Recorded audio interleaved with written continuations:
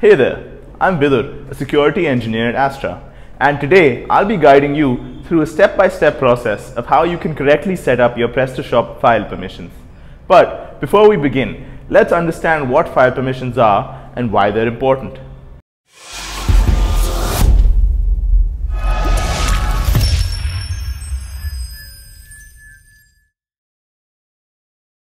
You know, whenever we talk about security of our Prestashop accounts, we tend to only talk about security plugins or extensions, but we often forget to talk about the file permissions on our Prestashop files. So file permissions are basically a way of telling the server who can perform what operations on our Prestashop files and folders. This is what file permissions look like. File permissions are 10 characters long, where the first character can be a dash for a regular file or D for a directory. The next set of 3 characters represents the file permissions for the user owner. The next set of 3 characters represents the file permissions for the group owner.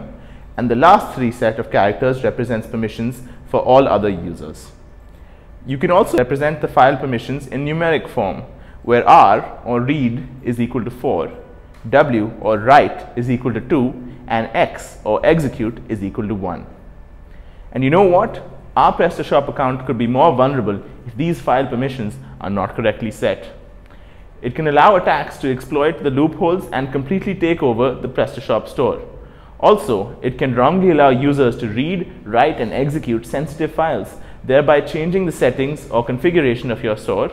They can even inject malicious code or plant backdoors. Apart from security, incorrect file permissions can also lead to errors in accessing files. There are services and servers that need certain file permissions to work efficiently, and without them, it can cause your site to break and throw error messages. I'll be using the FileZilla FTP client for this demo. You can use FileZilla, CyberDuck, or any other FTP client of your choice. The process is the same for all. Let's start by setting up the FTP client using our SSH credentials. You'll need these to set up the connection to your server. The recommended permission for all the folders is 755, and for all the files, 644. Now, to set these permissions on the directories, simply go to the folder where Prestashop is installed and right-click to select the File Attributes option. Type in 755 as the numeric value, check the Recurse into Subdirectories option, and select Apply to Directories Only. Then, click on OK.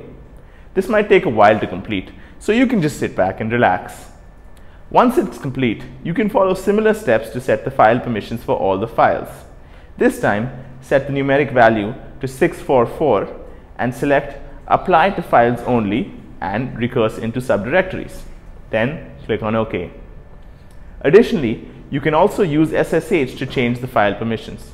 Navigate to your public HTML directory or the directory where Prestashop is installed and simply run this command. And it'll do the job for you in much less time. Now you're all set.